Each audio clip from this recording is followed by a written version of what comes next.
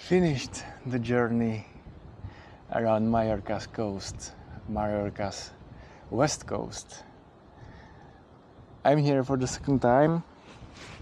I was here actually 1.5 years ago in March to hike the famous GR 221 trail, which everybody's hiking and everybody should hike because it's very beautiful trail. But I just wanted to do something different this time because the GR 221 is very well known and very crowded at some places, so there are so many people there, and I like more to be alone, and also I more like these coasts and beaches.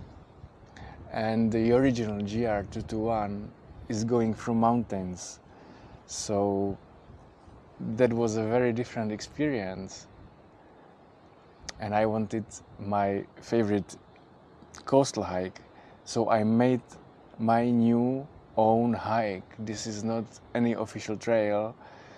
I just looked at the touristic maps and tried to find teeny tiny paths around the coast, around the whole west coast. So I was basically walking from Sant Elm on the south of Mallorca to Port de Pollença,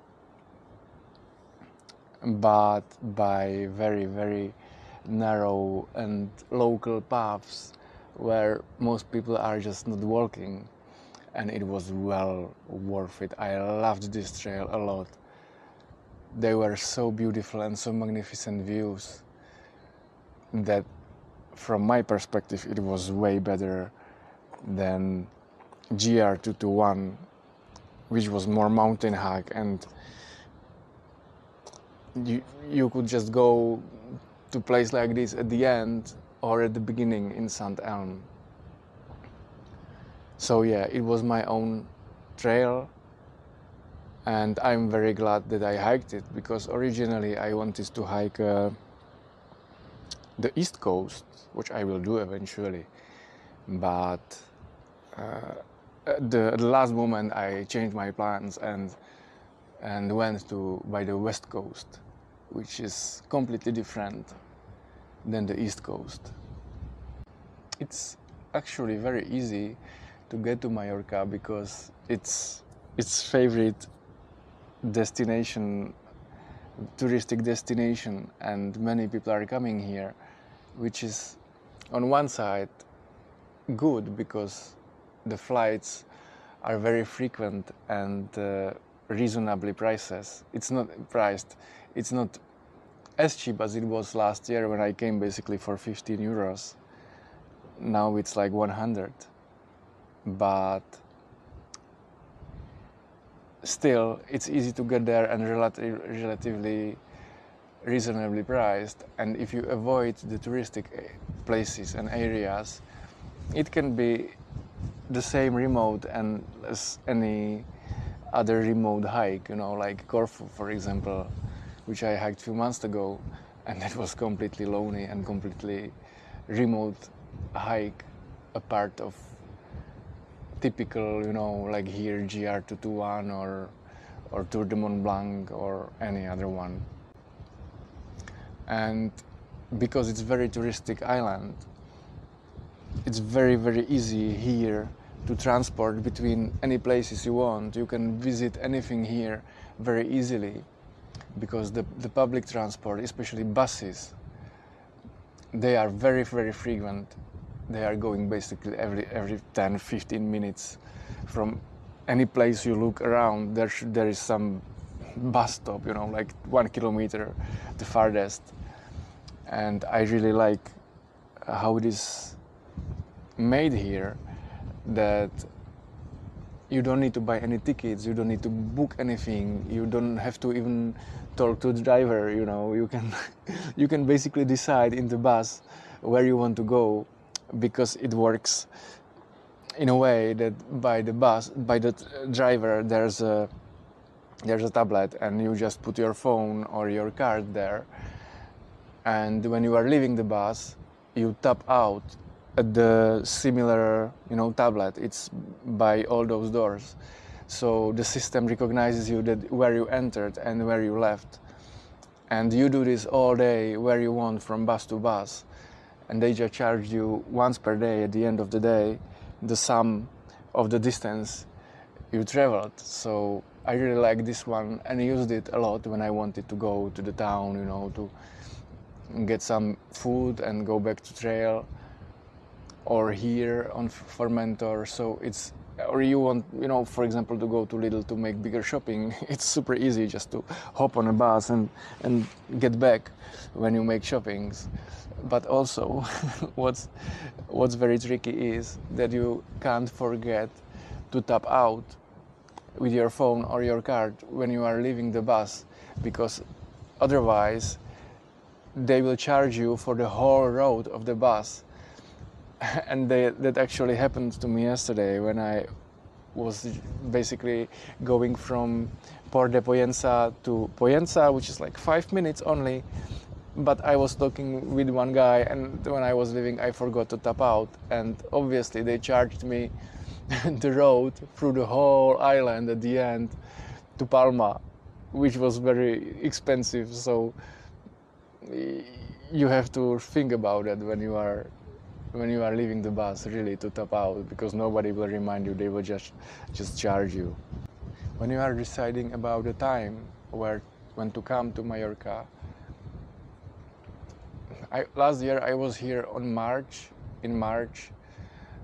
and in the higher places it was even snowing and hailing and foggy, but also very nice weather. So it was fine. But this time I'm here in September, and oh my gosh, it's so hot here.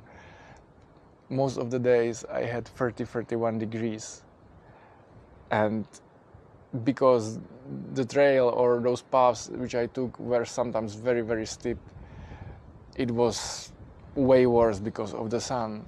So I'm not sure if I would recommend to come here till the end of September or after April, because it's just so hot. Of course the weather is nice, it's sunny and beautiful here, but it's very, very hot. And in the night, when it's over 20 degrees, 22, 23 degrees, it's super uncomfortable. You are melting. You can't be in the sleeping bag. On the other hand, you want to be in the sleeping bag because in lower areas there are mosquitoes. And one night there were so many mosquitoes that they didn't care about the repellent. They were just biting and biting the whole night, and I didn't sleep even 1 hour. I just couldn't sleep the whole night. I was just praying for the morning and waiting for the morning so they will leave.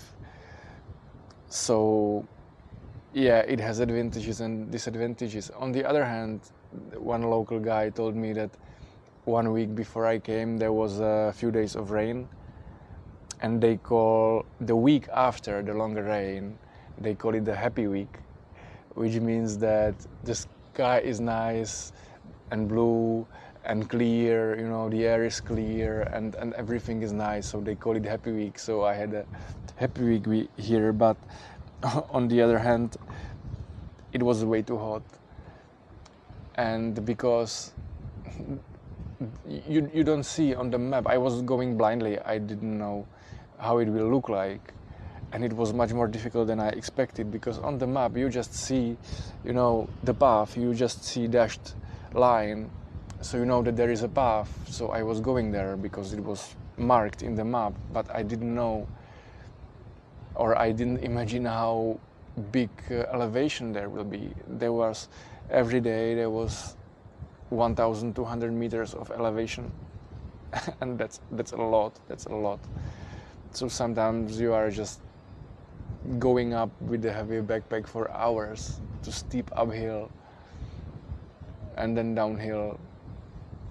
That was more difficult than I expected from this perspective. On the other hand, it was much more beautiful than I expected, because it was just those views were just simply amazing, much better. There are no pictures from these paths, you know, so you don't know, I didn't know where I'm going. And also I was twice I got surprised that, for example, there was a big gate, big fence, 2.5 meters, and I wasn't on a private place, I was in a public spot, but it was just closed, and I had to go over 2.5 meter big fence, which wasn't very pleasant experience. I damaged my backpack and lost something there, but yeah, and so it was quite difficult. I would say it was more difficult than GR221, but it was much more rewarding, and yeah, more challenging, but more rewarding and more beautiful from my point of view. And because it's going on those local paths, you know, outside of the trails, you don't meet many people, which was very nice, and for that reason you can enjoy it much more, you know, because there is nobody nowhere. Also, there is, in some areas there is no signal because of that, so you shouldn't get lost or you shouldn't get hurt, because nobody will find you there, or they would find you after several days. But they were like, for example, between Deja and Port de Soler, there is the path which I took by the coast was absolutely gorgeous. I highly recommend anyone who is coming to Mallorca, even not to hike it, to hike everything what I did, but to pick some places. I definitely recommend the part between Deja and Port de Soler, because that one was absolutely gorgeous. And yeah, because of that, it's not marked anywhere as a trail. You definitely need a map in your phone and offline maps, because other than that, without that you will definitely get lost. I went through wrong places few times, that I missed the turn, but nothing happened, nothing horrible happened. It was just some detour. But really, I needed the map all the time, several times per day. Basically every 10 minutes I was checking on the map if I'm still somewhere on the path, on the place where I want to be, and that I'm not somewhere where I don't want to be. So I recommend mappy.cz, which is awesome touristic app. They have very detailed touristic maps of every country, and here there was literally every single local path here marked in the map, so it was very useful. I don't understand why Google doesn't have anything like that. No touristic maps on Google, you can't see anything, they are just roads, so you can't go by that. But by touristic apps, it's definitely possible here, and you can choose your own paths here, because there are many, and many are forgotten, which is even better.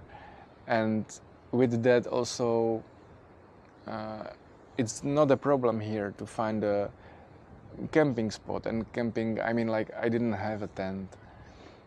I just took a bivouac bag, and I was using it instead of sleeping bag, because it was just too hot for a sleeping bag. But I was still melting in a bivouac bag. But it's very easy to find a sleeping spot here. There are places everywhere. And also on that trail which I took, there were two refugios. One was above Port de Soler, by the lighthouse, which was very nice. And another refugio is in Poyensa, where I think they are ruled by the government, so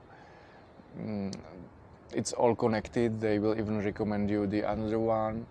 They share the database of the users, so when you sleep at one, you come to other one, and they just have all your data. So and because of that, it's affordable. It's like 15 euros per night, and you get a bed, you know, and the showers. and you can recharge your stuff. So that was very nice to have on the place. I used it twice, but still they are very nice places to sleep. I highly recommend especially Puig de Maria, which is a very small monastery above Poyensa at the end of the hike, at the end of the trail. You have to climb it a bit. It's like 300 meters of ascending, but it's a very beautiful place there, and there is absolutely gorgeous camping spot where not camping, I think you can't set up a tent there, it's not big enough, but it's enough for a sleeping bag. And from that place, when it gets dark, you see the whole Poyensa below you with all those teeny tiny lights, and it's very, very romantic. But that's not everything. Much better is the morning. On this spot, just remember Puig de Maria, the little monastery. It's the best sunset I have ever experienced. I was here in Mallorca and I discovered it randomly, and I shared it on the internet, and people started to come here, and people came there for a sunset, Czech people, because of my blog post. But I wanted to say that I came here for the second time basically just because I knew how beautiful sunrise is there, because the sun is going up in a way that it's, you know, behind the horizon and the Poyensa below, and it's going right up to your sleeping bag. But that was actually the night when I couldn't sleep because of so many mosquitoes. There were thousands of mosquitoes. I have, bites everywhere. That was a horrible experience, but the place is really, really nice. And I think that this year, somebody told me that this year the mosquito season is 1 month longer than usually, that usually they are not active so long. But now, in October, they still are, even when in other years they are not. So during the spring and summer and late summer, they are mosquitoes. So maybe if you want to try that camping spot, that beautiful camping spot by the monastery, maybe, I don't know, take a tent and set up it somewhere, I don't know how, or come later in the year or earlier in the year. That March should be fine, but it's very, very nice place, which I can recommend. Also, I can recommend Formentor, which is where I am now. It's the north of the island, the northern part of the island. It's very, very touristic, but if you come in the morning, there is nobody here. Tourists are waking up late, so if you come at 8 a.m. or 9 a.m., there is nobody here. And it's a very beautiful place. And I wanted to explore the whole area of Formentor. But because the last night I just couldn't sleep at all. I just didn't sleep at all. I decided to go to sleep to the Refugio in Poyensa to have one proper night of sleep. So I didn't go the whole way. And at the end of Formentor there is a lighthouse also with absolutely gorgeous view. And you can see even Mallorca from there, my lovely Mallorca, when I also want to come back. But this is a very nice area to explore. There is a beach, Playa de Formentor. Very, very nice beach, sandy beach with clean water. But again, you have to be there early. I think I came after 9 and I was basically alone. But just, I don't know, half an hour after me, people started to come, and around 12 it was full of people. There were hundreds of people. So come early or maybe late to avoid those masses of tourists. But I'm planning that eastern coastal hike here on Mallorca, so I will come one more time and I want to explore this this area, because it's just beautiful, you know, here. And there is one more tip which I want to recommend and also don't recommend at the same time, and that's wait, I have to find the name. It's a canyon. It's a canyon, Torrent de Paris. It's a very special place, like nowhere else, or on Mallorca or anywhere around. It's very, very interesting place. It's a canyon which is 200 meters deep, and the path is going through the canyon, and the path is like 10 to 50 meters wide only, and around you they are just rocks, 200 meters big rocks. So you are walking like a little teeny tiny ant down there through that canyon. And I'm saying that I recommend it and don't recommend it at the same time, because it's very, very difficult to go through it. I read some articles about it. I didn't go there blindly, and people were saying that they are rocks and some climbing spots, and that it's not for children or for dogs or whatever. So I just went there, but actually it was a mistake. I wouldn't do that mistake again, and I wouldn't go there again, because it was very, very dangerous. Some of those, you can imagine that it's like that canyon, you know, the 200 meters deep canyon, and there is a path down there, those 10 to 50 meters wide path, but it feels like that somebody threw randomly many rocks and boulders and stuff there, you know, from the top. So some rocks are just that big, some rocks are, you know, that big, but they are also rocks which are 5 or 10 or 20 meters big, and you can't climb, like you have to climb those, but it's very, very difficult. And I think either I'm a loser and I don't know how to climb, or just some new rocks, big rocks, had to fall there, because sometimes I was so desperate I didn't know what to do. There was a wall of rocks in front of me, 5 meters tall, and I knew I had to climb it, but I didn't know how. I was just walking around and didn't know how. So I ended up throwing my backpack up there, like 2 meters at least higher, and tried to climb it somewhere, and hoping that I will be able to get back and backtrack for my backpack. And I think that like four parts of that canyon were very difficult. The canyon is not that long. It's like, I don't know, 2, maybe 3 kilometers. Hello.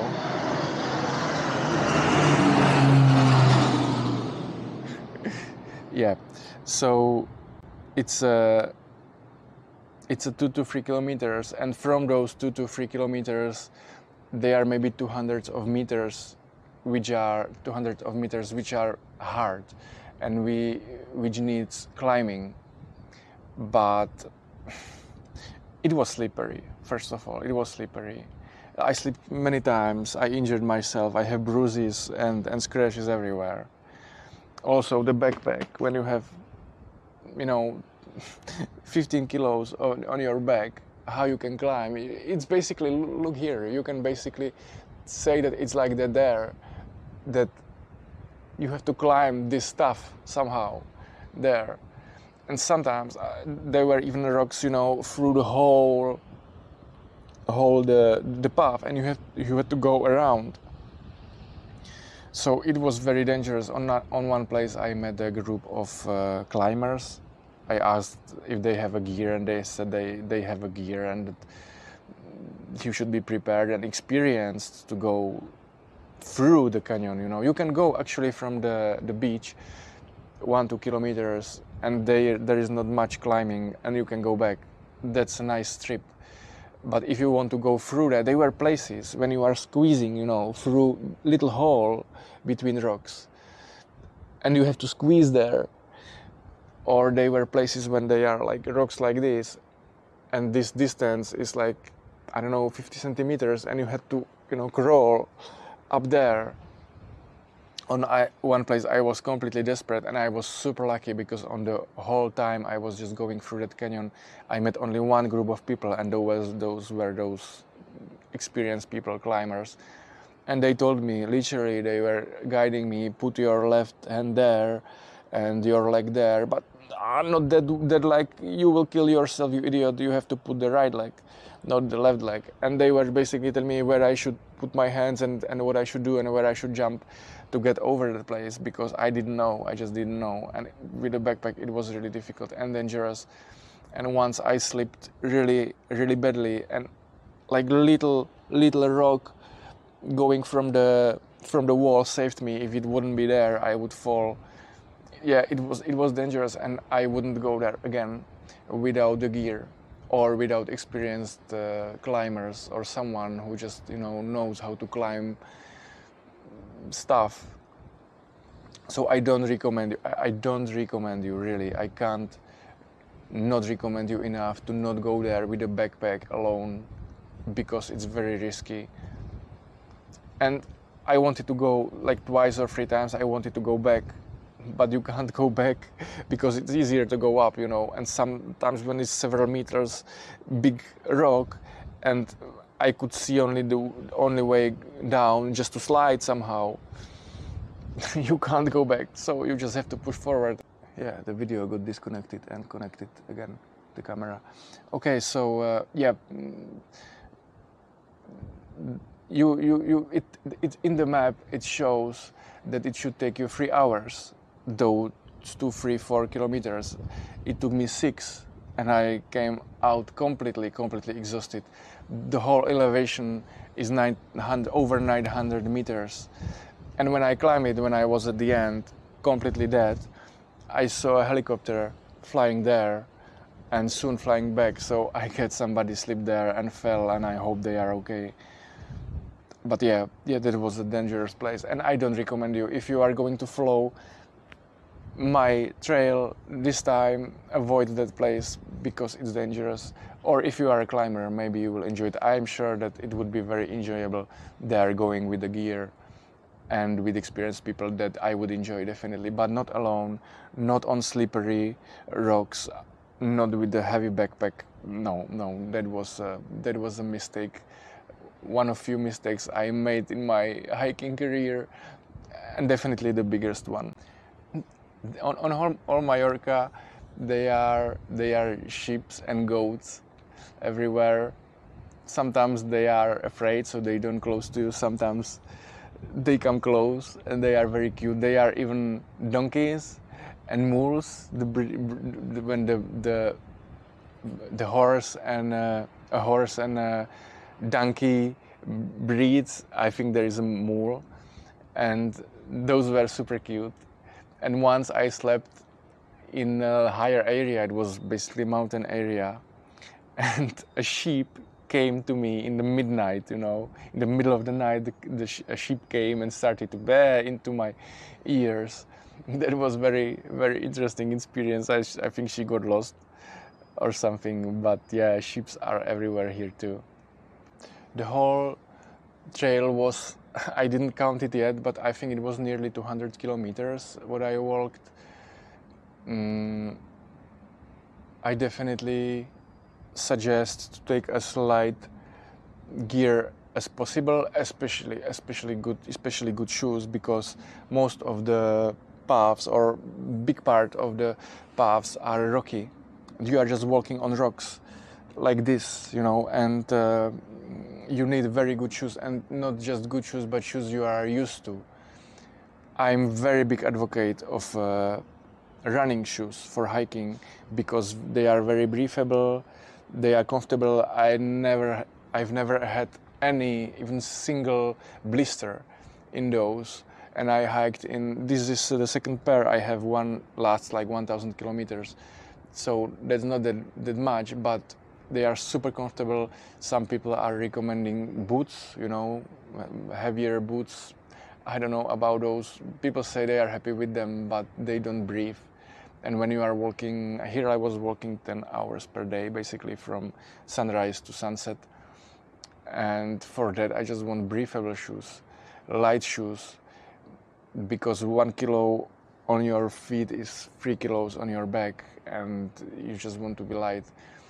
I didn't take even a tent because the forecast was good, but I think that during later months or early like February or March I would take a tent because it could be rainy. But now during summer, spring, late summer, it's very nice and you don't need a tent. What's another very convenient thing here is that everyone speaks English, so it's very easy to communicate with everyone. Everyone speaks English. Even older people, like in some places where I was in Spain or Canary Islands or Portugal, some older people didn't speak English. Here, everyone I spoke to was speaking English. So and people are friendly, everyone gives you advices. Sometimes I was hitchhiking, so people took me for 1 kilometer on the road, so I didn't have to go on dangerous road by the cliff. So very easy, and the same with food.